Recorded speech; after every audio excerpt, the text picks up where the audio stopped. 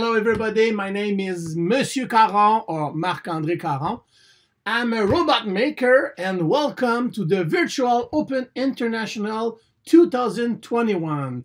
No, actually it's the Virtual Open Invitational. Sorry about that. And today I want to share with you a robot that I've built and think about a lot and program and had a lot of fun with that robot. It's a little robotic arm just like that. I wanted to do a robot that have a link to my country. Something we did in Canada, we did the Canadarm, the robotic arm that the NASA used in space, but I had a problem because the Canadarm is very long to reach out in space and those wires are kind of short, so I cannot do something very long and very heavy. So that's fine, that's okay. So this little guy here was made almost completely out of parts that are in the Mindstorm Robot Inventor set. In here in the kit, we only have one of those gears, and I wanted to have them on both sides. So here, the little robot. At the end, I have the gripper. That gripper comes from the Lego Spike Prime, actually, okay? I work a lot with Lego Spike Prime for education. And in the instruction, you can download them. It's free. Let's go. They have a little gripper like that you can build.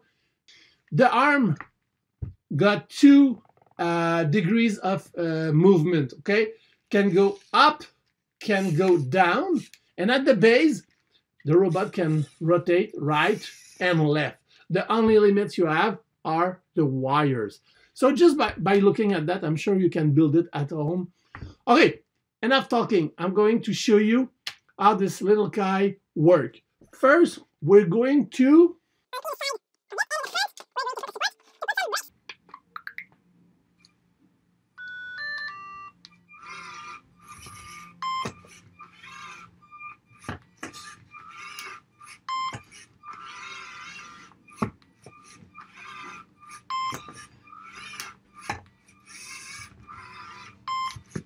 yeah, it worked. No problem there. Okay, what can I do more than just that? I made a little slide here, okay? And we are able to put those Lego cubes I made. Get the wires out of the way of the gears because they can get stuck in there. No problem. I want the robot to check which color it is and sort them warm on the side and cold colors on the other side. Let's check if that works.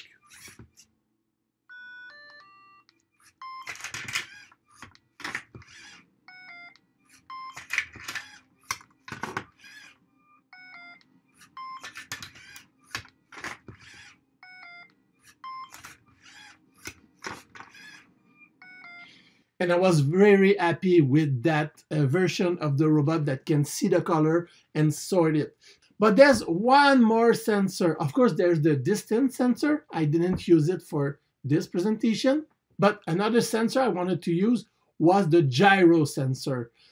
So you know that in the hub, you got a 6-axis gyro. If I go back to my idea to do the Canadarm in space, the Canadarm is not kind of a robot that operates by itself. I'm sure there's a lot of automation stuff that can happen, but they need a human to tell the robot what to do. They look by the window and they check, okay, we go there, we go there. A lot of camera to see the robot moving. This is how I did it. I wanted my brick to be able to flip from side to side and front to back. So I wanted to put the joystick away, not to be too close from the robot when I use it. So with that mechanism here, using the small turntable, adding a gear here just to have some friction so it stay right when it's there. So with a lot of friction, it can move pretty freely and stay in one position when you move it. So I got kind of 30 degrees of movement in every angle. So the program is that When every angle is like between +10 and -10, no motors move. In this way, if you go past 10 degrees or backward past -10 degrees, then I will start moving one of the motors. Go right, go left. On the Spike Prime, you have a pressure sensor that you can add here and use as a button. But in the Mindstorm, you don't have that pressure sensor. So, oh my God, what will I do? I need some control. Hey, we have a fourth motor here. And the motor can move, but it's also a sensor, because you know, the sensors know where they are. They know the degrees. So if my motor here is at like 0 degree between like -10 and +10, do something. And if I push it past 10 degrees, do something else. So here I have a big switch that will open and close my claws. So now I need to go back to the first setup and try to move my bricks around. It makes a nice game.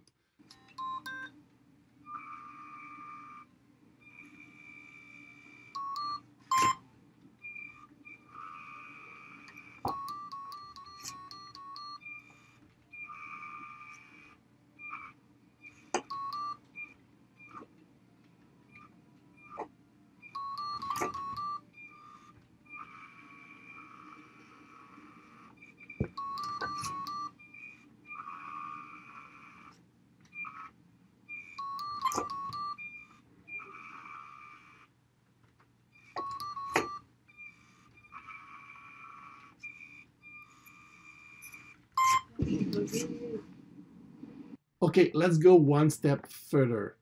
I was lucky enough to get my hands on a second Mindstorm Robot Inventor set. So now at home I have 2 boxes.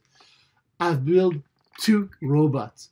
And what I wanted to try is just to put them together face to face and take a brick and put it on the other side, and then take the brick and put it, and so on and so on. Can they work together just by switching bricks?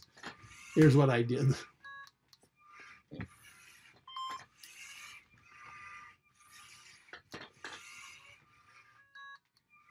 So this is all the activities I did with my little Canadarm, robotic arm, inspired by the Canadarm in space, but in fact it's just a little small gripper like that with 2 degrees of liberties.